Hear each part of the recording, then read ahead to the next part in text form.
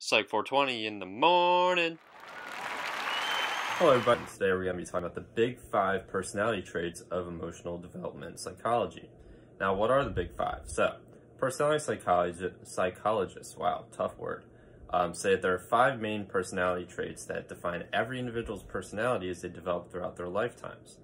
These traits include extroversion, agreeableness, openness, conscientiousness, and neuroticism.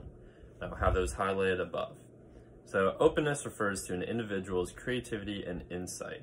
Conscientiousness describes how goal-oriented someone is in addition to their thoughtfulness and impulse control. Extroversion relates to how talkative or social someone is. Agreeableness includes trust, selflessness, and empathy. And finally, neuroticism describes emotional instability and sadness.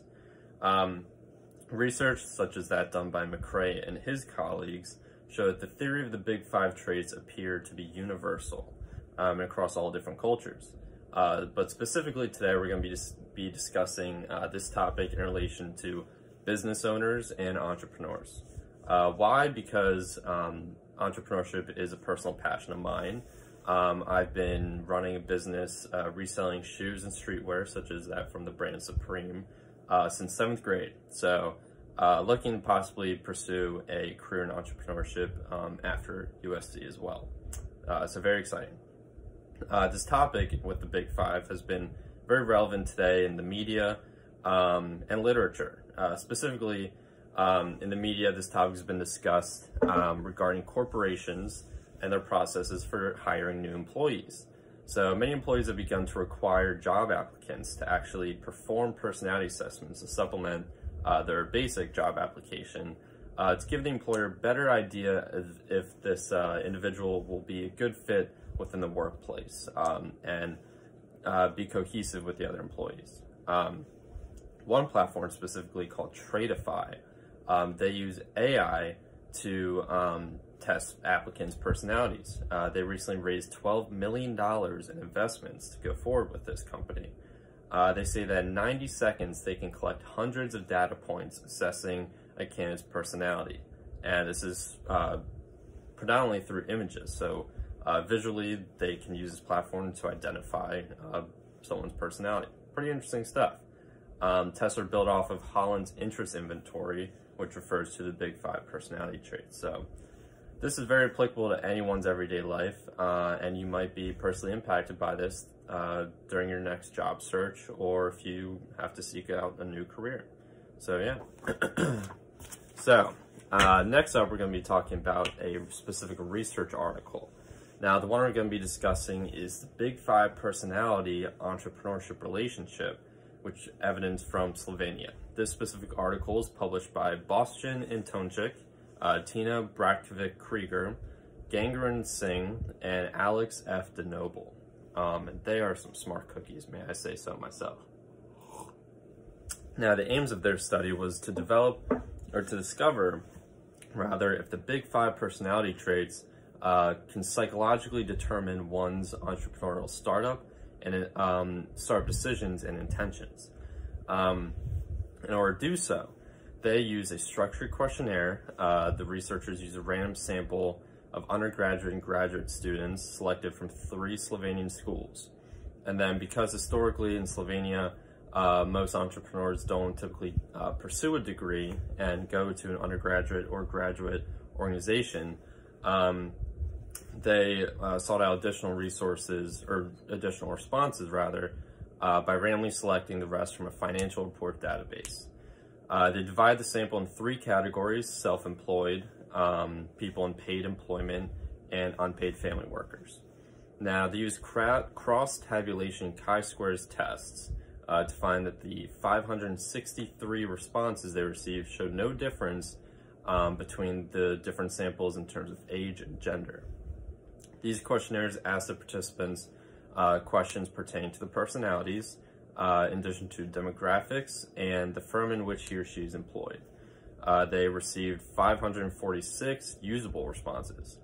Exploratory factor analysis was done to test each of the 5 personality traits among the individuals, and using entrepreneurship as a dependent variable and each personality trait as the independent variables, they ran a multi-nominal logistic regression. And their findings were quite fascinating. Now, I will show some graphs here demonstrating their findings. First up is neuroticism.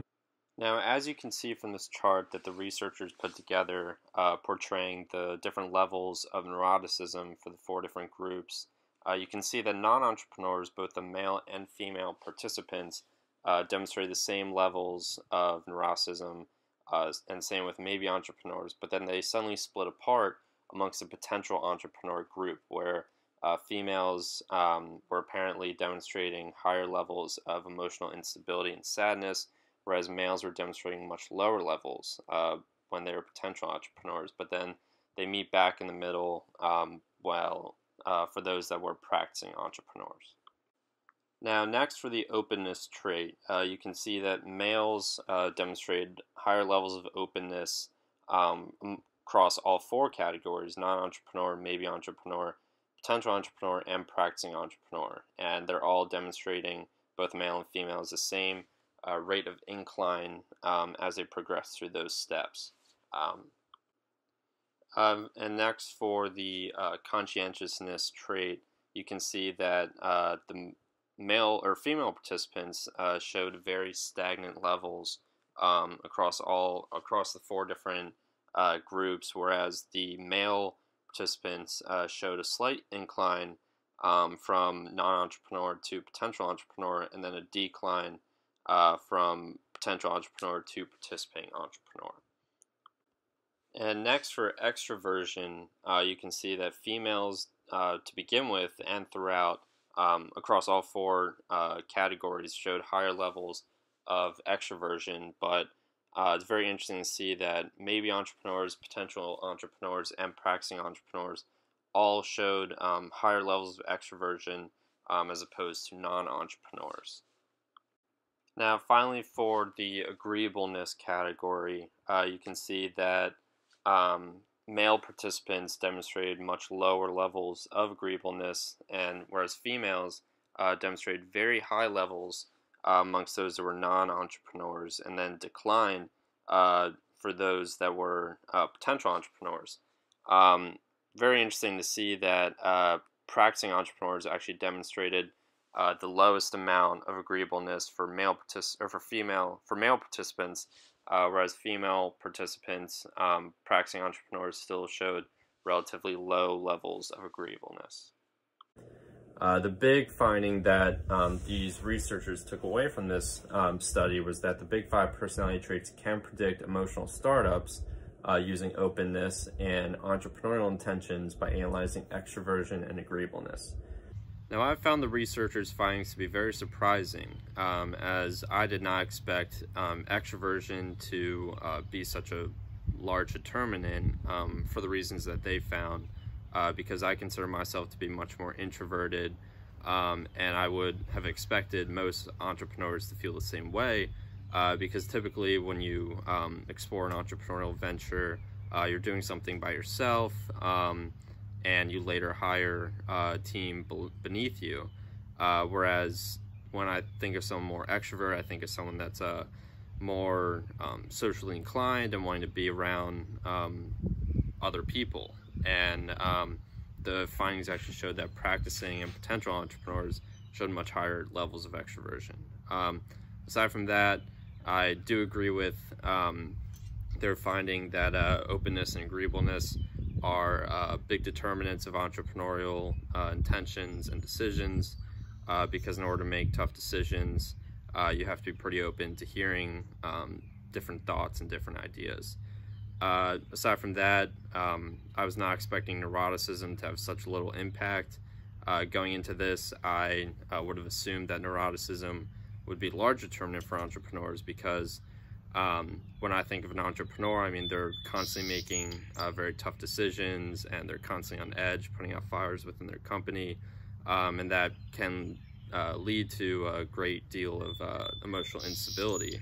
Whereas the researchers found that neuroticism was not a very effective determinant of entrepreneurship or of entrepreneurs. The researchers did find that one limitation within their study was that they think that a lot of the participants, their traits that they portrayed could have been heavily impacted by their specific environments, meaning entrepreneurs demonstrated certain levels of certain traits because they had to adapt to the environment that they were in and had to fit that bill of an entrepreneur.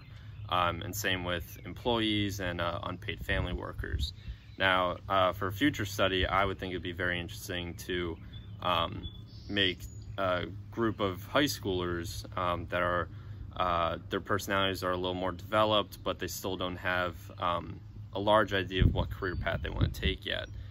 So having them take some sort of personality test, measuring their personality traits, and then observing them throughout their later life and seeing which end up becoming entrepreneurs and which do not, and then comparing those two groups' personality traits to see if certain higher levels or lower levels of certain traits could lead certain individuals to becoming entrepreneurs, whereas a lower level or higher level another trait might lead an individual to becoming a normal employee or an unpaid family worker. That's all I have today, folks. Thank you for tuning in and have a great rest of your day. Psych 420 in the morning.